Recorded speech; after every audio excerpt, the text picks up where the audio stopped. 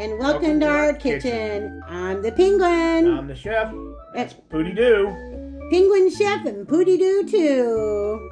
And he does something. He's a big turd. So we want to welcome you to another Fair Food Fun Day. Right. So we've been trying to make a few things that we get from the fair from time to time, and we've made them at home before too over the years. Our boys used to love these when I make them. Yeah. So we're just trying to bring you guys some shortcuts into our little fair food fun, fantastic little world. Today we're gonna make baby elephant ears. There's the elephant. Ain't it, Pooh? Nobody has to guess what that is. I'm wearing multiple costumes. And these are really simple to make. Oh God, I've been making them like 30 years. When the kids were here, I used to have to buy like 3 cans of biscuits because biscuits is the main ingredient in it. Since it's just me and her, we can just use 1 can. So yeah, because the kids would wipe out a can apiece. But now, I will say that if you guys ever want to see us make the authentic elephant ears, yeah, we can do that too. Then I have that recipe too. But it it requires using some yeast and stuff like that.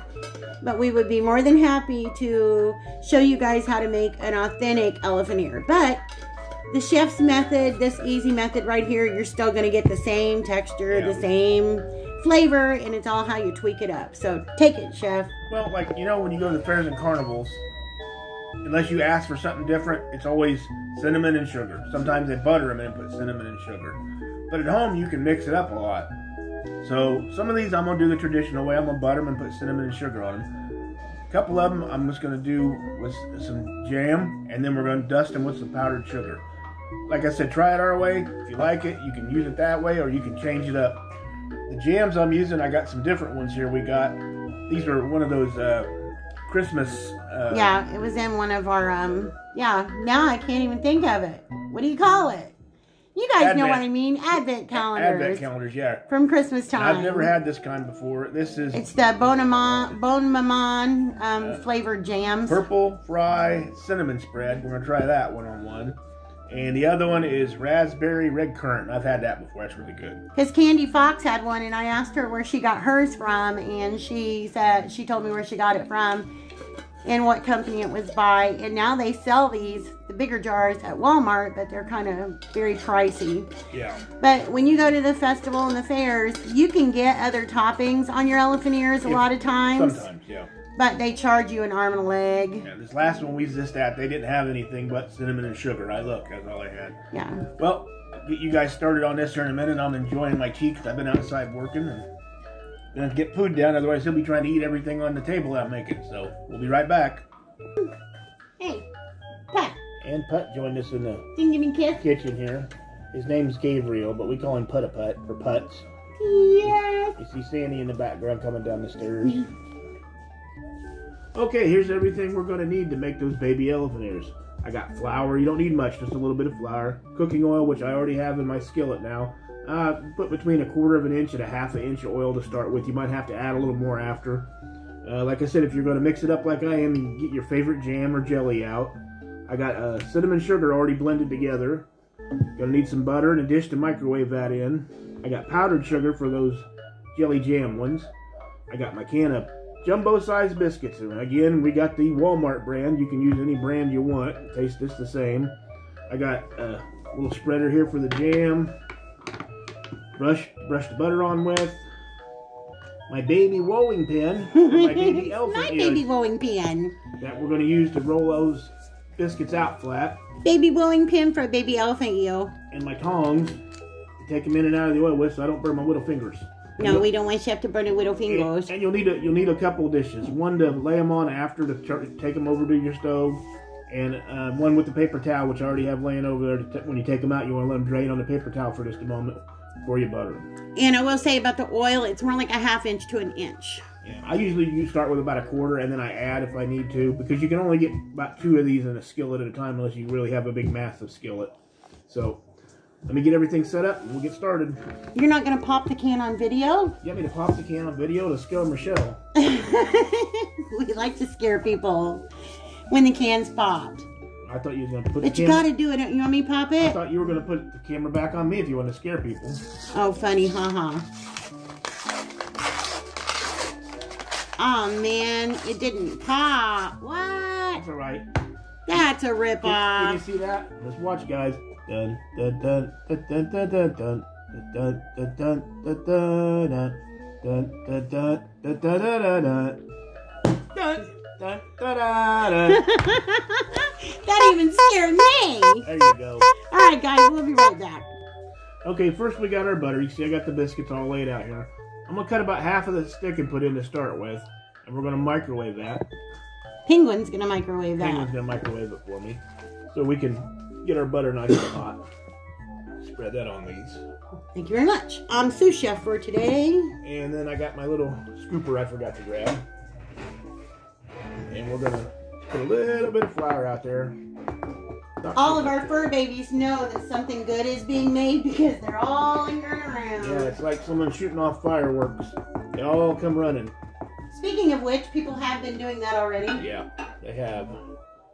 But all you do is take the biscuit, lay it out. Sprinkle just a little bit of flour on top of it. Kind of hard to sprinkle on this one. It's the operator. Take your rolling pin. If you don't have a rolling pin, you can use a glass, you can use a pop can, you can use whatever you like. What, Poon? I know, you know Daddy's making something good. Yeah. Take it and roll it out, flip it over. Now, if you like bigger ones, you can add these together, just mush them together and then roll them out. Yeah. You want to get them about, they'll keep trying to creep back up on you a little bit because of the density of the dough. About 1/8 of an inch. Yeah. Right?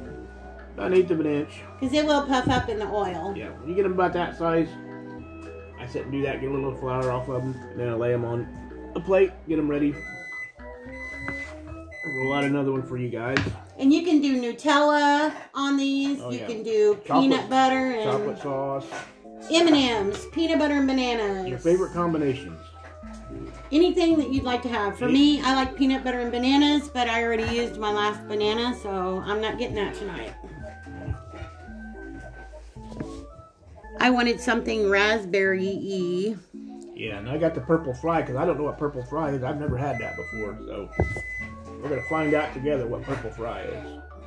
Hopefully it's not actually some kind of bug that they put in a jar. I don't think so. Which me and my brother, we were just talking about how people eat cicadas. That seems to be the delicacy right now. Of course, I'm not a cicada eater. There's 2 of them ready. I'm going to go ahead and roll the rest of them out. You guys don't need to watch me. You pretty much got the idea. You want to get your oil hot. Turn it to about medium, about 325 to 350 degrees, and we'll be ready to go. I'll be right back. We're ready to be at the stove. Okay, guys, we're back. I got them all rolled out over here, as you can see. My skillet should just about be hot by now. We'll find out here. We'll try to put one in.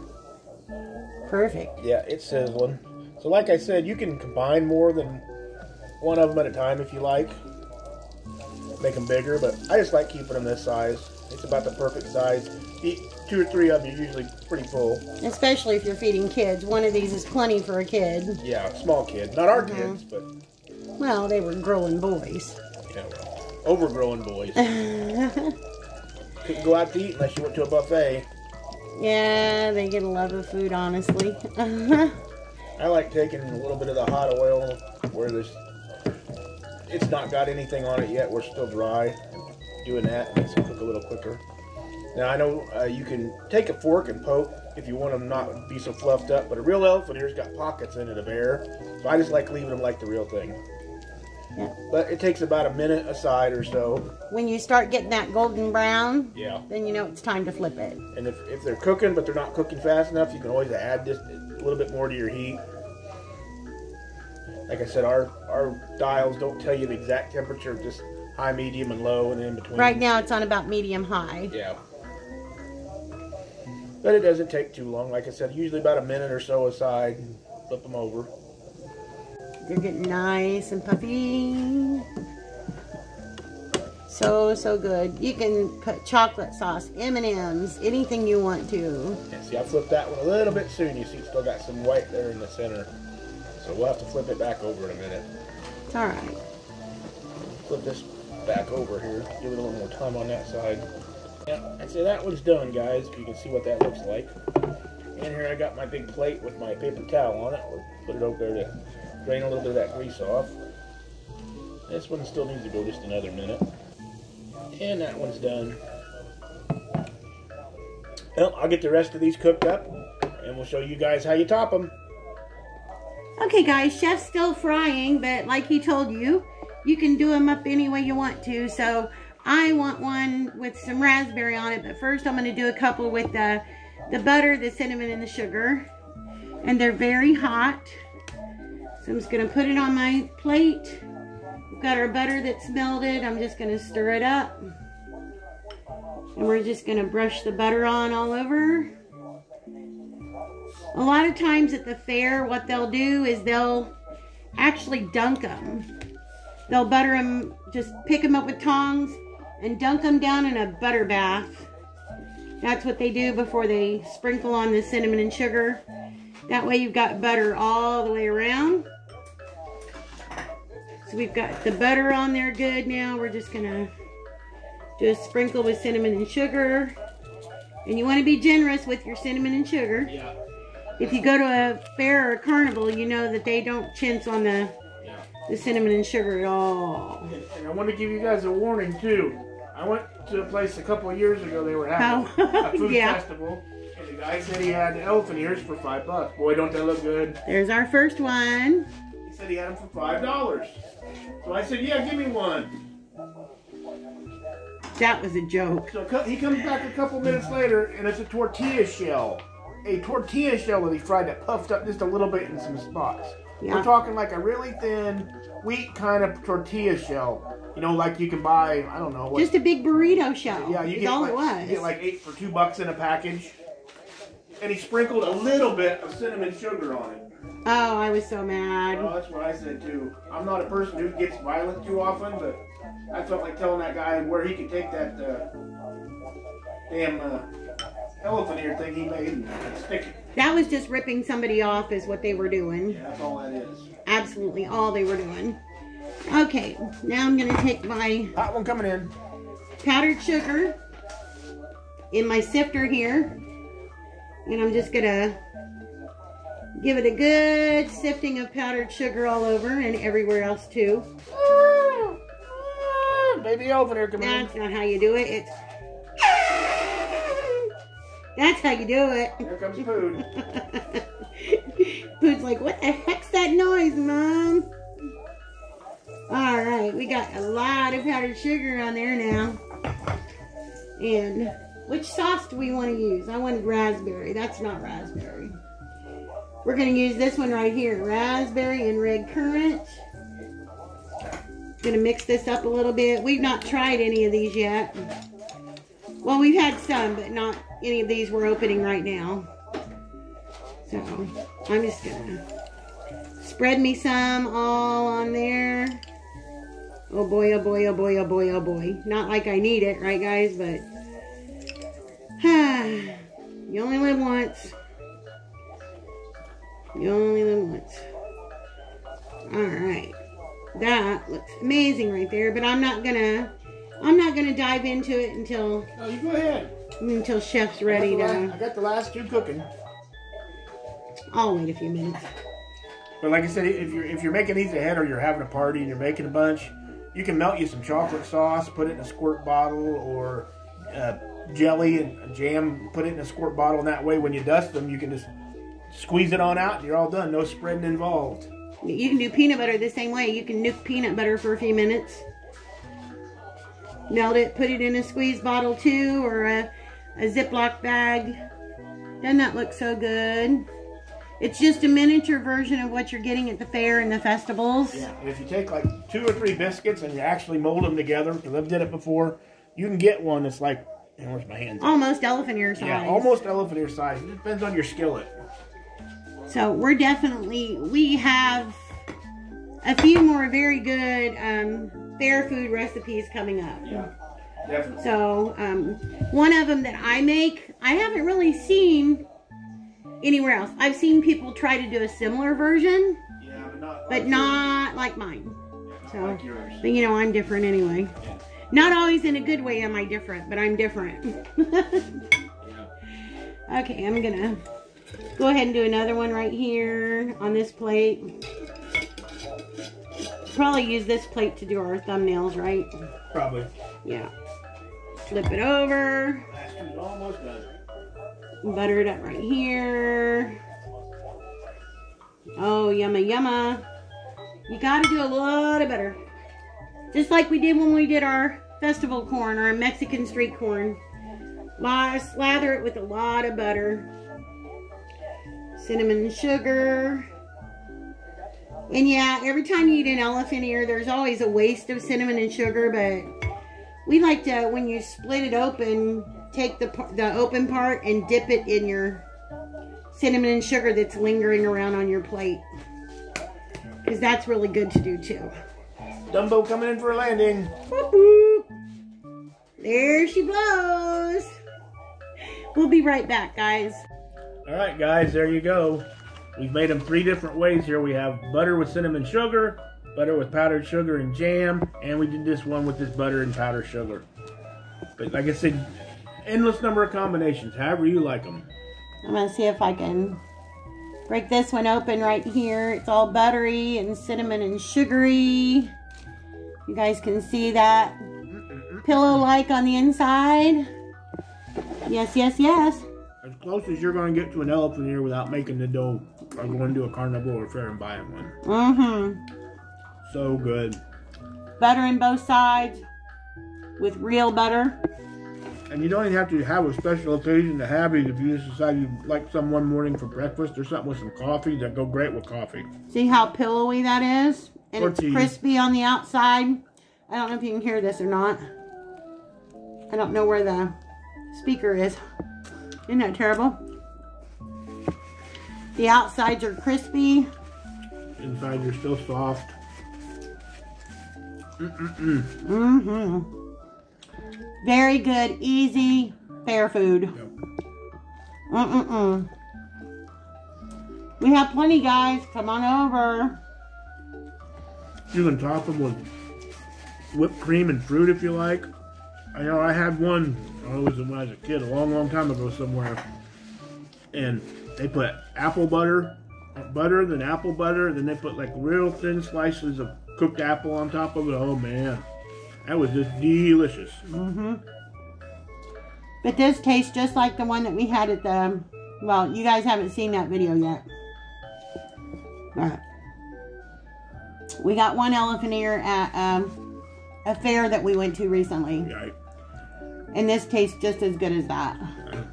Probably better because it's not tough. The one we have is kind of tough. They're a little tough, but not bad. This has a perfect consistency. Yeah, I'm starving. I haven't eaten anything yet today, so. Well, get it? I guess. I just want to leave the camera on me as I sit and eat the rest of these. You look tired. Doesn't he look tired, guys? It's hot outside again. Yeah. Worked all day out in the sun. 90, I think it was 92 degrees or 93 today. I know I cut grass and I weed eated and I watered plants. And... Oh, hang on a second, guys. Hang on. I know I keep telling you guys about our blueberries and all our plants and stuff, but we have 2 raspberry plants I planted last year too. I got them marked down at Walmart. They finally just started having their first few ripe red raspberries. There was 5, but I ate 2 of them, so now there's only 3. You should have heard the chef. I was on the phone and he came in and he was giving me the sign to pause for a minute. I thought he asked me, he goes, "Are raspberries supposed to be red?" It's been a long time since I picked wild raspberries. Because he's used to seeing black raspberries. Yeah, wild ones. I'm like, no. I said, those are red raspberries, and yes, you have red raspberries now. Yeah, like I said, and they were good. The 2 plants I got are just loaded with them. They're just starting to ripen just now. So, and I noticed out by our pond, there might be a few growing out there too wild. So, I might have to go out there one day and see if any of them are getting ripe. Laura Ingalls from Little House on the Prairie, she used to love to pick wild raspberries. I got cherry tomatoes on, like I said, there's like 18 of them growing. My green onions have got about that tall now so far. The baby choy is really getting big, so. So if you want a good fair food dessert, guys, just go to Walmart and grab you a can of these biscuits. I think they're what, like $1? Oh, they're probably less than $1. Somewhere around $1 for these biscuits. The only other thing is in it is your oil, your butter, and your sugar and cinnamon. Right. Very cheap dessert. Kids Tastes like you got it from the fair. Yeah, kids love them. You say elephant ear, and kids usually just go, "Oh, fair time." Yep, fair food time. Okay, guys, we're gonna go. Yep. So Chef can keep eating his elephant ears. Here comes food. All right, guys, we will see you in the next video. See you guys later. Bye, guys. Enjoy.